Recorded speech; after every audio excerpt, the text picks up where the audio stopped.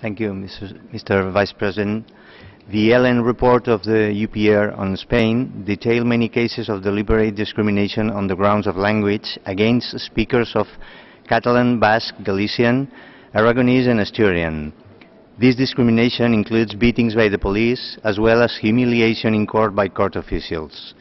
Furthermore, the report finds that it is impossible to seek justice in Spain for this form of hate crime, as the evidence in the report shows, that it is the courts who are conducting the discrimination, even against speakers of official languages other than Spanish, that people are legally empowered to use in the justice system.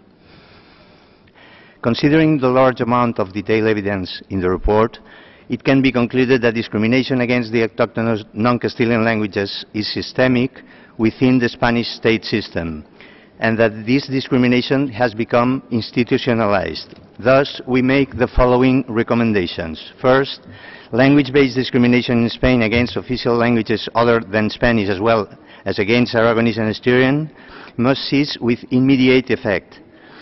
Second, ELEN calls upon the UN Human Rights Council, supported by state parties, to take the necessary steps immediately to call the relevant authorities in the Spanish state to account, and to take measures as to ensure that autochthonous language-based discrimination in Spain is abolished. And third, ELEN will be calling on the European Union to open infringement proceedings against Spain for contravening EU standards against discrimination, including the Charter for Fundamental Rights and the Race Equality Directive, as well as other measures. Thank you very much for your attention.